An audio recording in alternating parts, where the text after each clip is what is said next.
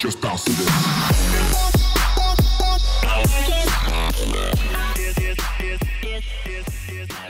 Hey, what's up everyone? My name's Brandon Clements. Welcome to this new tutorial from Glasshand. It's been a long time since we've been able to upload videos. We've been really pressed with a big project that just came through, but we're going to be back at doing some more tutorials for you guys. I really appreciate all the emails, all the comments from you guys. I hope I've been able to answer some questions that you guys may have, because I know how it is starting out and trying to figure things out.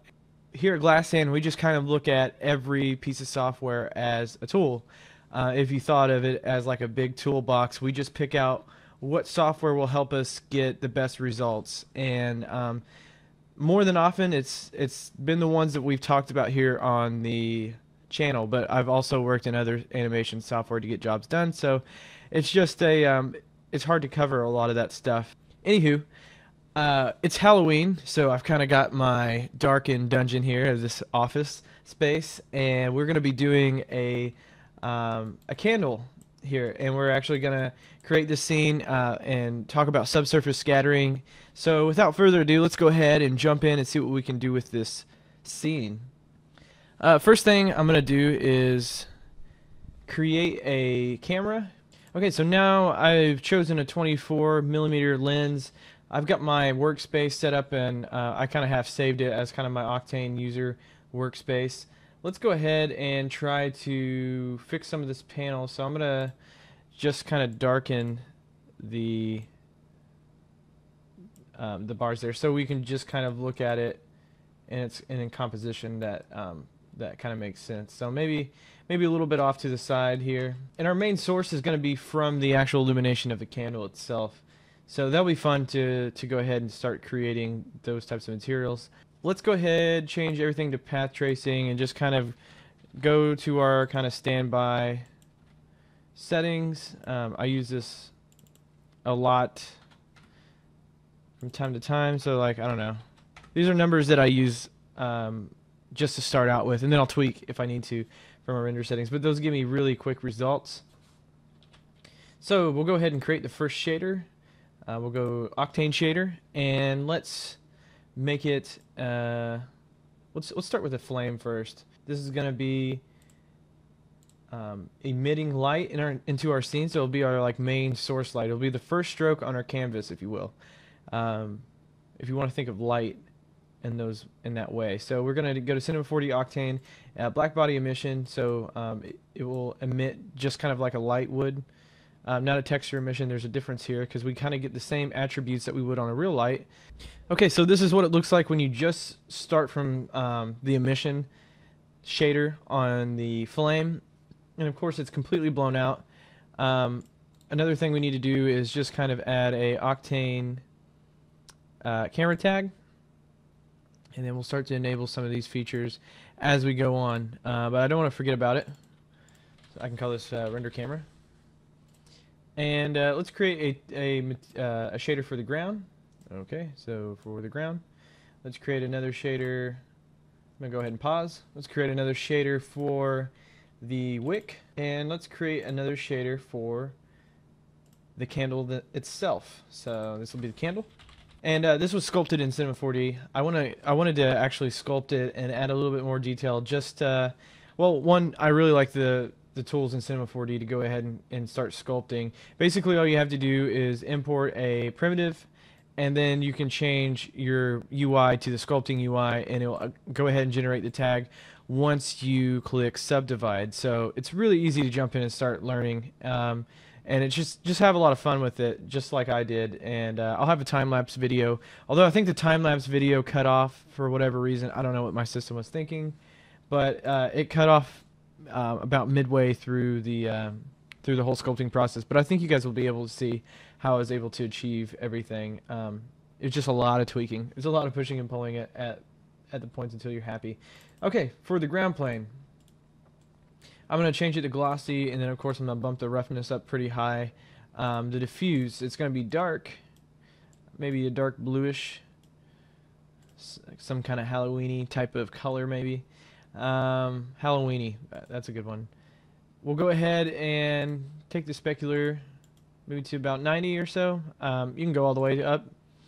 I know that I'm not going to want a whole lot of reflection on the floor, so, and of course we'll break up that specular highlight on the floor as well, just like we do on all of our objects, because you know, no object in the real world actually has perfect specular highlights. That's just yeah, that's not real. So let's go ahead and go and create a wick material.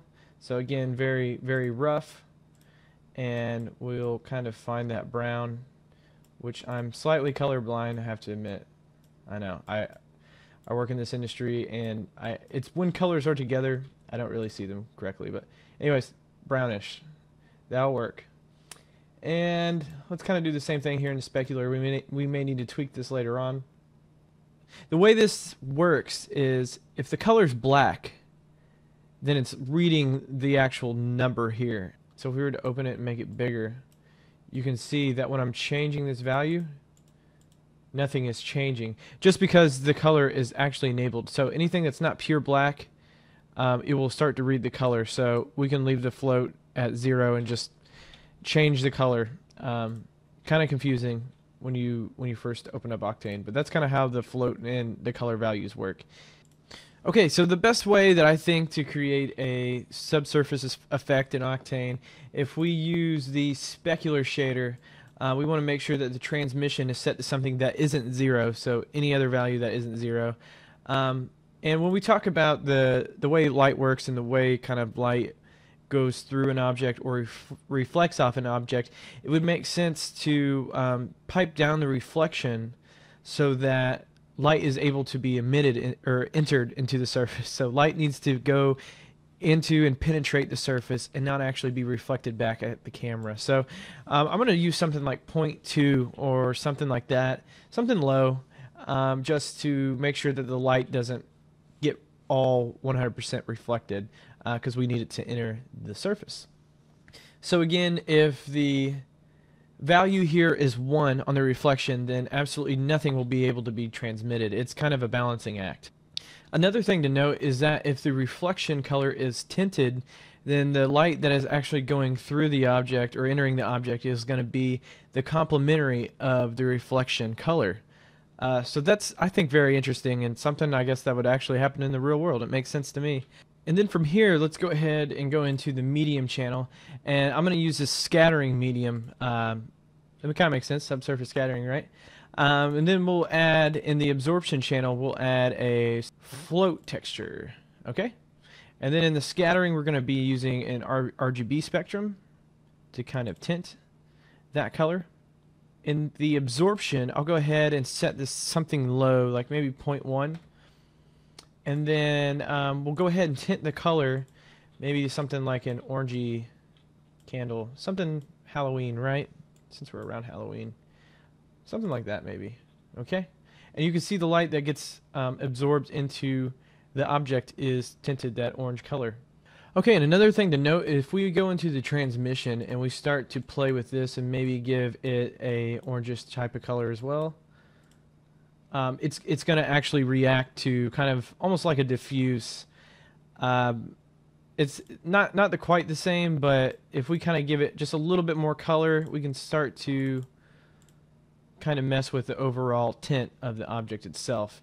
But we'll start to play with that once we get into the render section. We start testing materials a lot more, going back and forth. It's really fun to do in Octane, and it's been the most pleasant way of doing subsurface scattering materials. In the past, it's been pretty heavy on the CPU, and long render times, a lot of samples, and I don't have to tell you guys that. You guys already know how it is in some other software. So let's go ahead and fire off another render, see where we're at, and start tweaking. Okay, so this is what we are at right now, and of course our candle kind of looks like glass. So one thing I want to do is work on the flame, and we can do this all at once here in the live viewer. And let's go to the emission, and then black body emission, and let's start to crank down our power low and see what happens. Now you can see I barely have any type of emission into the scene, and there still is light. Well, since it's an unbiased renderer, it looks like by default we kind of have this, I'll show you. We have an environment that has this kind of color on it. So by default, it's already got some environment color. I like to start from complete nothingness and then build my lights as I'm going forward. Okay, and maybe it's a HDR we use for the environment, maybe something later on. But I like to start from complete darkness and then work my way through in terms of lights. So there we go.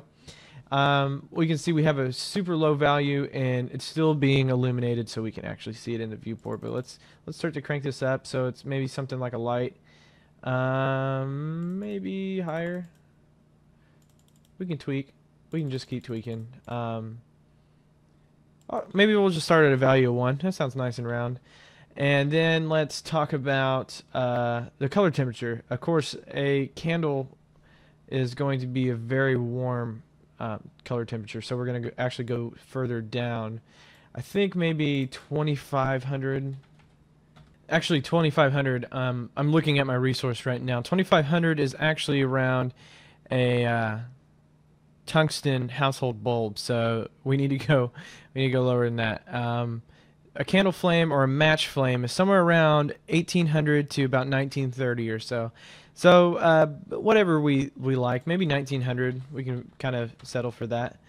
And we're starting to illuminate our scene. It's kind of looking cool. We get it up here and it's pretty quick. So let's crank up maybe our light just so we could illuminate some of the outside areas a little bit more down through here. I don't know. And like I said, we can just keep playing with this later. It doesn't have to actually be something that we're focused on right now. It would help us though in terms of getting the subsurface kind of look. So let's see, maybe like 30. And you know, this doesn't have to be the only source in our scene. We could go ahead and bring in an environment and then have the environment give a little bit more complex color information into our scene. So I'm going to go ahead and try and do that and see where that leaves us. Okay, so I'll go to objects and then HDR environment, and then I'll go ahead and navigate to a file. Again, I'll use Maxime's HDR environments that he has. I like them a lot. They're just great high quality textures. I'll leave a link to the one that I'm using. It's from a pack. I believe it's not too much money. If you have like maybe 10 or 15 bucks, I would go ahead and buy the pack because it's really, really useful. So let's pipe this down maybe to like 0.2, maybe 0.1. And then we can go ahead and hide this in the viewport.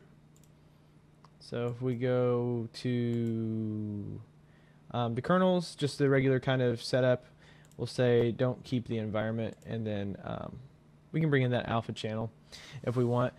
Another thing we could do is just create a psych if we kind of want to hide this checkerboard. It's kind of distracting in a way, so I'm going to do that real quick. I'm just going to jump out.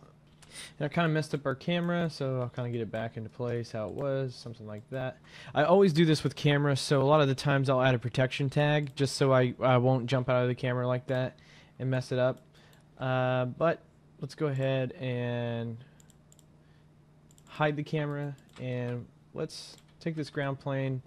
Oh, I do not want that many subdivisions, okay, or segments or whatever you want to call them.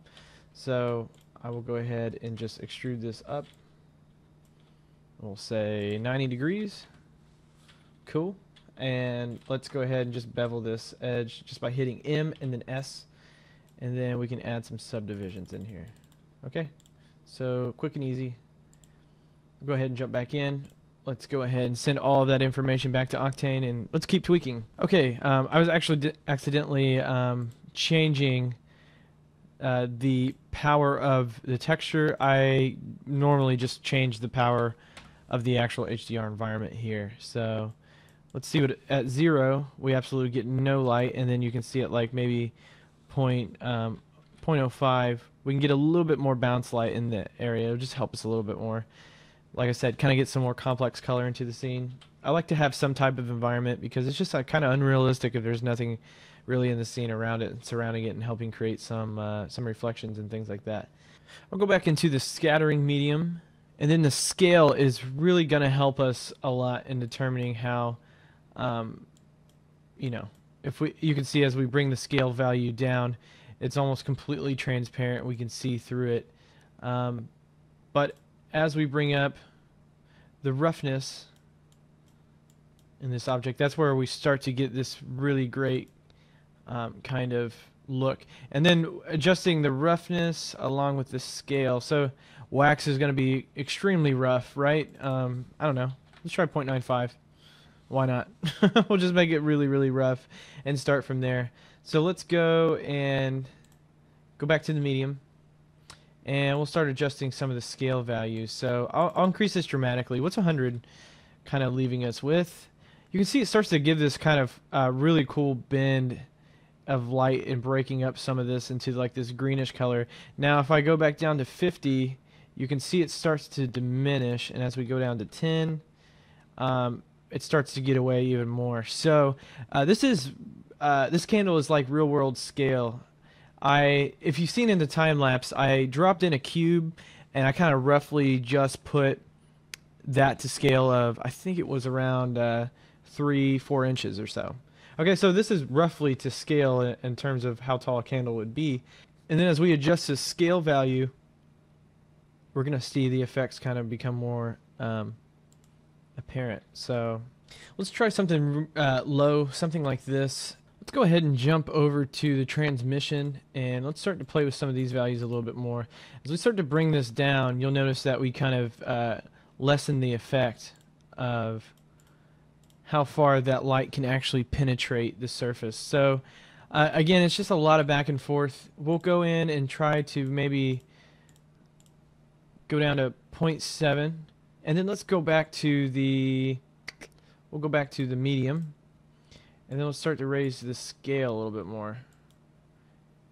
And you can see as we get extremely high, there's absolutely no light being able to go through the surface at all. So it's kind of a balance between the transmission and the scale, the medium, also the absorption. I mean, all of these come into effect, and that's why it's so difficult sometimes to get the look that you want. The way I do it is just kind of leave my absorption at like 0.1. I'll tint the color, and then I'll go in and adjust the scale and the transmission values, the color values of the transmission, of course. So let's kind of bring this up a little bit more. And of course it helps to actually have some reference of candles, so good old Google can help us with some candle pictures just to see. Maybe I'm looking at candles right now. Glorious. Let's try to find a candle that looks like something we want to kind of recreate the look of. So maybe something like this, just something that's got kind of a smooth tone to it. So maybe we can keep this up at the same time. I feel like it's going to be impossible. So again, if you just want to type in candles and go to Google Images and find something similar like that, we can try and work together. So let's try maybe bumping up some of the saturation a little bit. So we're getting closer here. That was under the transmission, and that's going to tint the actual overall color of the candle. Let's go into the medium again, and then we'll go, let's try to bring this maybe to like a yellow kind of color and start to play and mix some of these values together.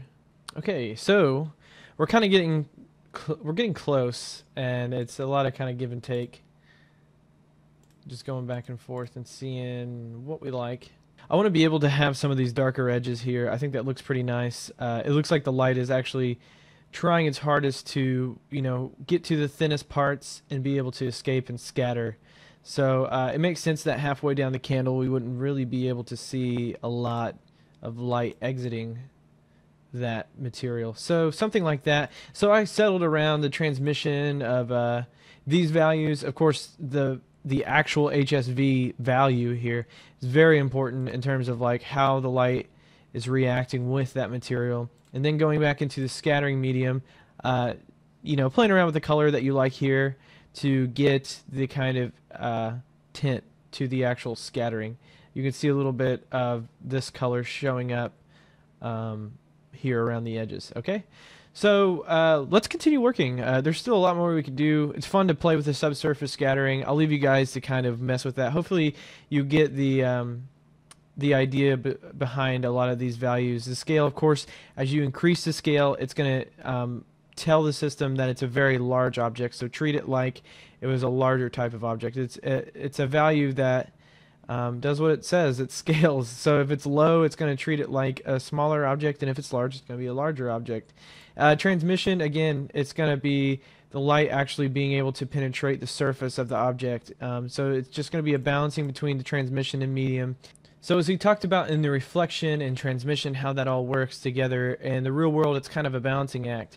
15% transmission here in the value slot, whereas we're getting about 85% reflection. So it's, you know, we can go ahead and, of course, it's a 3D software, so we can kind of cheat a little bit. There's three things that light can do: reflect, refract, and absorb. So it's a big balancing act between these renderers in terms of whatever shader that you're making, about how the light is actually going to react to that object.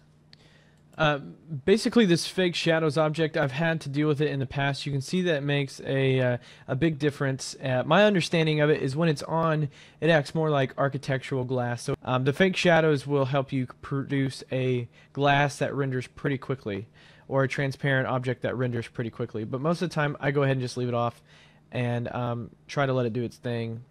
So I'm going to go ahead and in the flame, in the opacity channel, I'm going to use a fall off map. And what this will allow us to do is create this really kind of cool effect where we're starting to see through the middle parts, and the edges will actually stay there. So then when we go and we start to add some of our lens effects into the mix, so let's go to post-processing. Let's turn this on. We kind of get this glare power, and of course we get the ray amount. I'm going to probably leave this around maybe just 1, and then maybe change the angle of it a little bit so we get some kind of J.J. Abrams looking kind of thing.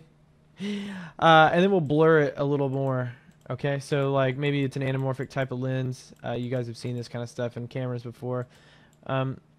We can bring up some of this spectral intensity, which adds a pretty cool look to the overall glow of things. So I'm going to maybe round these numbers, so 0.2 and then maybe 5, and we kind of get this kind of really intense look to it. So let's see, maybe somewhere around here we kind of get more like of that yellow banding in there, looking pretty cool. So maybe let's not blur that quite as much, maybe 0.01. We'll leave the glare angle at 90. That'll do. And then the power, let's kind of bring that down a little bit softer so it doesn't distract from our main piece as much. And then the bloom, let's kind of work with this a little bit. This can be fun. If we were taking this with an actual camera, it would be pretty intense. But through the magic of digital creation, we can get something pretty cool. Maybe find a good in-between. So something like that. Vignetting, pretty good. We'll go ahead and I don't think there's anything else here that we would need. Maybe we pull this up a little bit. Maybe twice as much, 0.6. Why not? Add some more vignette. And then let's go into the thin lens. And let's increase the aperture and the f-stop. So let's say this lens is like a 1.8 type lens. We can go ahead and use control and then middle click and pick a big focus point there, and then let's go ahead and let's increase our aperture edge so we kind of get some cool little effects happening here. And you can see as we kind of bring this in and out of focus, we get these kind of really cool hot spots. So maybe 3.5 in our f-stop. So everything's 5.6. So it's a hint, and we kind of get some of these cool areas in our comp. So another thing I want to do is probably add one more light source, and it's because our scene is very very orange. We could maybe play around with our overall kind of global light, but it's not really giving the effect that I want. It's just when we increase the HDR, we're just getting light everywhere, and that's not really something that I want. So let's go ahead and kind of leave that diminished. Let's just add a light. We'll go and add an Octane area light, and let's actually have a target on it, and then the target will be the candlestick. So this is always fun to use. We can jump out, we can pause this real quick, and then we can start to move our area light up, maybe to the side. We'll start to play with it a little bit. We'll send everything back to Octane, and then maybe we treat this maybe something like it's a moonlight or something coming in through a window. So let's see. I'm not very good with my whole metric system. Like, a meter, maybe a half a meter. So maybe 0.5 meters in X. And then let's do like a meter in the Y. It's a lot easier for me to think in meters than it is centimeters for some reason. Okay, cool. Let's go to the Octane tag, and this is where all of our changes are going to happen. And I was thinking we could have it something like really blue and bring down the power, and this would kind of be like maybe some more moonlight coming in through a window, maybe something like that. I like to always kind of turn the lights on and off to see what kind of difference they're making to the scene. I think we could back the light up a little bit more, so I'm going to go to my world coordinate system and just kind of back it up just some more, and then we'll jump back into the render camera, maybe bring it down so it's a little bit more straight, maybe something like that. Okay, cool. Looking pretty good. We may even want to kind of add this nice highlight to the other side. So I'm going to hold control, and I'm going to go ahead and copy that light and just bring it over to the other side. Easy as that. Looking pretty cool. Let's go ahead. Maybe we can, let's try to zoom in a little bit more. I don't know. Let's adjust some of this composition. Maybe we don't need to see the whole candle. Is it really that important to see the whole thing? Maybe something like that, and then we'll pick another kind of focus point, and then let's back the ground plane up. So I'm going to push it back into the Z. So back in the Z, and then let's increase the size of it. And it looks like we need to increase it tall as well. So maybe something like that. I never like these backdrops to actually be apparent. Always think it kind of looks a little tacky when you can actually see that there's a backdrop back there. It's just kind of there supposedly to, in the way I think about it, just there to block off some of the extra light and stuff. Okay, so there we go. Even so, let's bring the reflection of that ground plane down even more. So I think it's just really going to be there just to catch kind of the extra light, and it doesn't really need to actually make itself noticed. Okay?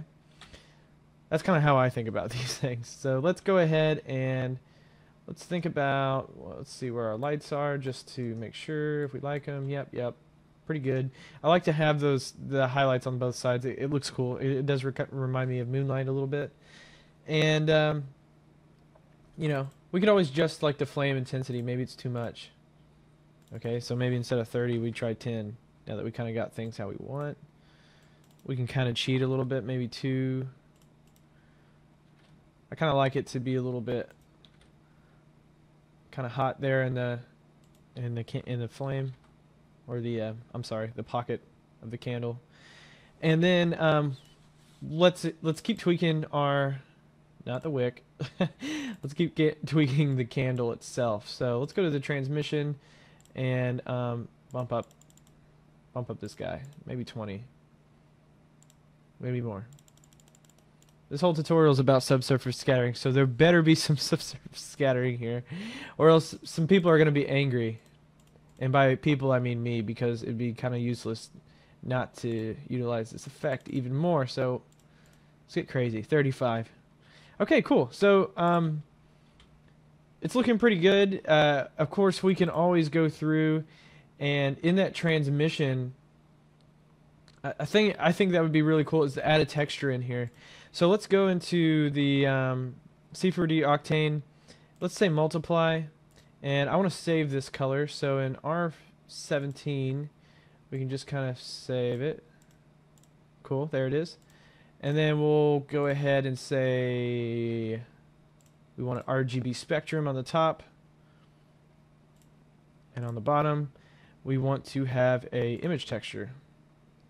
So the idea here is just to take the color and multiply it over top of the black and white scale value that, or this the black and white scale, the black and white value map. I don't know why I was saying scale. Black and white value map. Okay, so this is being multiplied over our texture. Let's find it. And of course I have a folder full of grime and all kinds of grit and things like that. It just comes in so handy. I like to change the gamma to 1.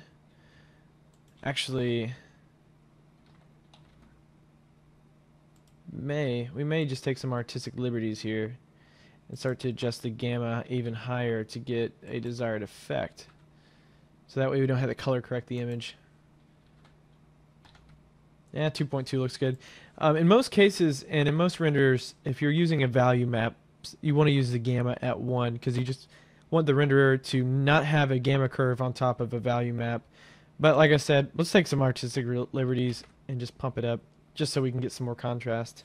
And then a trick I like to use to be able to wrap this kind of stuff easily is I'll take the texture tool here. I'll make sure that I select the object and select the tag. Change the tag to cylindrical, and then I'm going to right click on the tag itself, and then I'm going to say fit to object, and it will wrap it like it's a cylinder. So then we get some nice scratches that appear. Okay, and we can always go in and adjust the repetition of the grime, so if we really wanted it to be repetitious.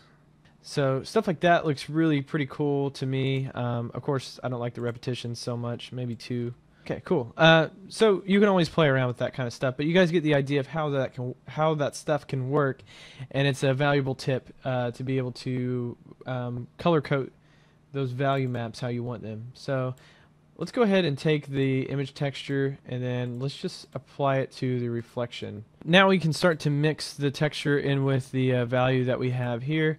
And a lot of the times I'll have like a really low value in the float, and then I'll try to just find what I like going back and forth. Okay, so this isn't like probably not completely physically correct, but I want to have some more of this rim light just for artistic reasons.